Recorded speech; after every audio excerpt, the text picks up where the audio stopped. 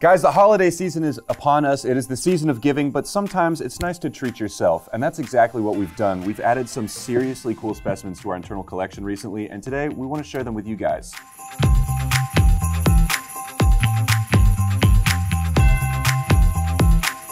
I have no idea what's in these boxes, as per usual, but I'm super excited to find out what is in these boxes because I've seen a couple spreadsheets, I've seen some certificates, so I know that they're really spectacular, but I haven't laid eyes on any of these specimens before. So let's jump right in. I've been told to open these at the same time, so... What? Wow. Whenever I see something like this, I find it hard to believe that it just occurs in nature. These are blue raspberry flavored. No, I'm kidding. No, well, what's really cool is this part looks kind of matte, like there's not a whole lot of shine to it, but then this part has a lot of, I guess it's a druzy quality and a little bit of sparkle to it. This one doesn't really have any of that. It's got like a sunken hollow part in it, which is super cool. So these are two very different specimens of the same type.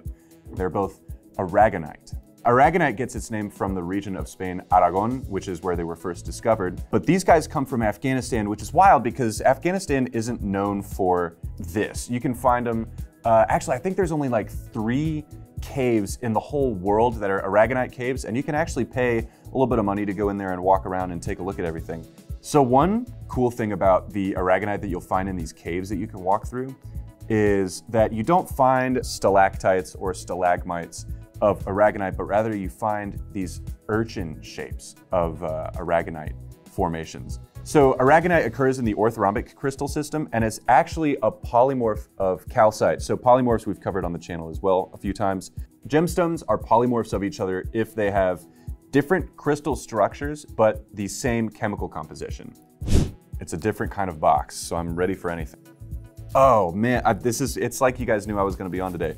This is one of my favorite types of minerals. It's fluorite. Fluorite occurs in the cubic crystal system, but that doesn't mean it has to always be in the shape of a cube. But it still has these remarkably flat, smooth faces. It just occurs like that. That's one of the reasons why fluorite is one of my favorites. It always looks like the shape is just something man-made or like it was machined or tooled with something.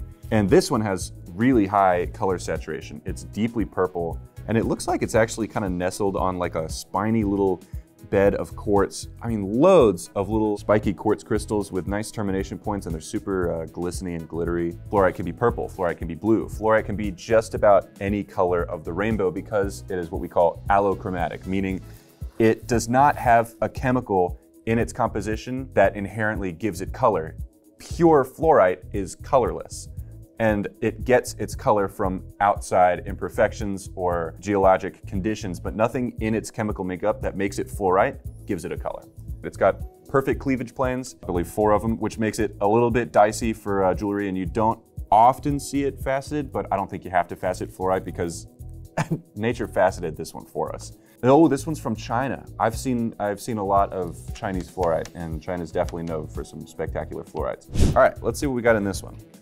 I have the same reaction as the Aragonite. The color is crazy. This is dioptase, but it's on Shattuckite.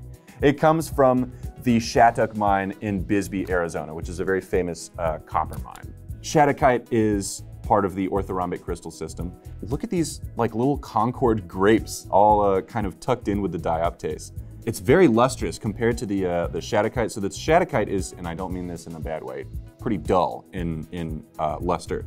But the dioptase definitely has faces on it, on its crystal. So dioptase has a hardness of 5. It is part of the trigonal crystal system. Dioptase gets its name from the Greek words for see-through, basically, which was in reference to the visibility of its internal cleavage planes. They're a beautiful vivid green, which is kind of telling of the environment that they tend to form. They tend to form as secondary mineral deposits in copper mines. So dioptase, despite it having a hardness of 5, it can be and was ground up and used as pigment. And in fact, some statues, a set of 3, were found dated to 7200 BC, and their eyes were colored with dioptase. So that is really cool. Here, check. Okay, this is cool because I've been given a rough specimen as well as a faceted specimen. So this is Scheelite on muscovite mica specifically. So we've got our rough and our faceted right next to each other. This is really cool. So this is a 91 1/2, don't forget the half, carat faceted scheelite. Scheelite occurs in the tetragonal crystal system, which is kind of why it looks a little bit more orderly. One of the industrially significant things about scheelite is it is a very important ore of tungsten. So scheelite often occurs in tin-bearing veins. So scheelite was first described in 1751, and it is named after a Swedish pharmaceutical chemist named Carl Wilhelm Scheel. Basically discovered what oxygen was. So shout out Carl for helping me know what is up with breathing. Okay, so we've got another box. I was about to say one more, but I hope it's not our last one. Add one to the list. Are you kidding me? The hexagonal crystal shape, the irregular hexagons, the termination points, and of course, the rich purple color suggest to me that this is amethyst, the famous purple variety of quartz. It is one of the most popular stones in the world, and that's because it looks like this. These are all beautiful examples of that terminated, six-sided trigonal crystal. Crash Bandicoot would go nuts for these things. You can heat treat amethyst to get citrine, which is that famous yellow variety, which this scheelite kind of looks like. If you would like to know more about it, we've covered it a ton on this channel, so you can check out some of our other videos, or go to our new website, gemstones.com, which is a great place to learn about not only amethyst, but also aragonite and scheelite and fluorite and dioptase. And you can actually see in these crystals, there's like variety of color saturation, and that purple color actually comes from iron in this instance. It's a popular coloring element among a lot of gemstones. All right, I've been told to close my eyes, so that's what I'm gonna do. Oh, more fluorite, absolutely. So you remember I was talking about fluorite being part of the cubic crystal system. Here are those cubes you ordered. Personally, I love cubic fluorite. And I also like fluorite that you can kind of see into, so you can see the color zoning.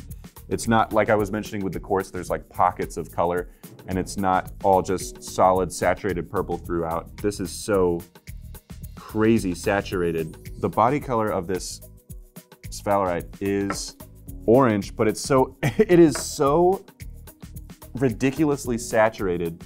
You can't even tell that it's orange. So we've got fluorite, which are the big obvious purple cubes, and they're sitting on a bed, a huge bed, a Hawaiian king bed of sphalerite, which is a beautiful gemstone material, but it is notoriously difficult to facet because it cleaves very easily, and it's very soft as well. It's not very hard. Like the fluorite, I mentioned earlier that fluorite is a 4 on the Mohs scale of hardness, but to add to the difficulty of faceting sphalerite, it is even softer than fluorite. If you do manage to facet it, the reward is great because sphalerite has crazy high dispersion, meaning that the light goes in, it gets split into all the colors of the visible spectrum, and those separated colors expelled from the gemstone, and you can see them all individually. So that's one of the famous optical effects of diamond, is that dispersiveness, that fieriness. Well, sphalerite is even more highly dispersive. Once more with eyes closed.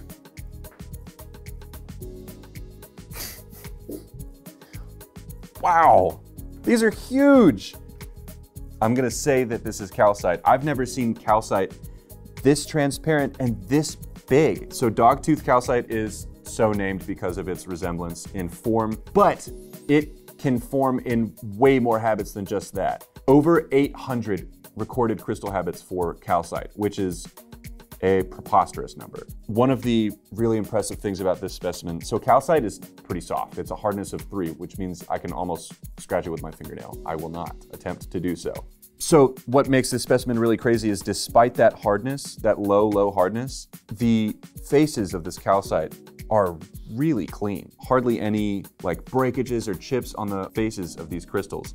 Despite it being super soft, it's very lustrous. So one of the contributing factors to a gemstone's luster is how hard it is, because the harder a gemstone is, the finer and higher degree of polish you can apply to it. And despite that, these faces are super clean and highly reflective and lustrous. You can see it if I kind of move the specimen a little bit. If aragonite sits at temperatures above 300 degrees Celsius, relatively quickly, like sometimes within a few days, it will turn into calcite and no longer be aragonite. But that's possible because they're polymorphs of each other, which means that they have different crystal structures but the same chemical composition. You kind of see what appears to be doubling of the things that you see inside the calcite, whether it's fracture or inclusions or cleavages. And that is because calcite is highly refractive. High-grade calcite was actually used in World War II for bomb sites, anti-aircraft sites, and gun sites as well. And I've actually even heard about some recent experiments into incorporating or using calcite to create some kind of invisibility cloak type thing, which I guess would be a pretty interesting use of the refractiveness of calcite. I would like to have a word with those guys though.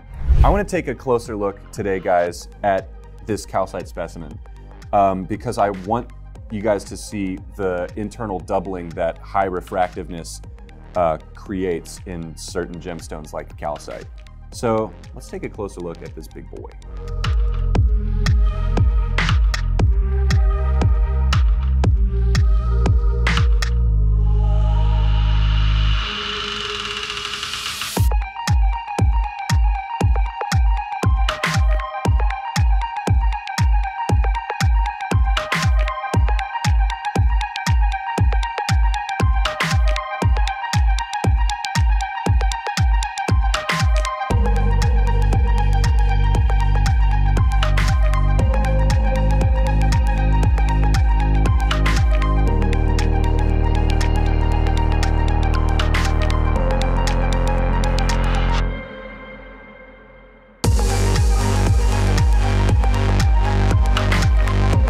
Super jazzed that we got to share some of our new collection pieces today.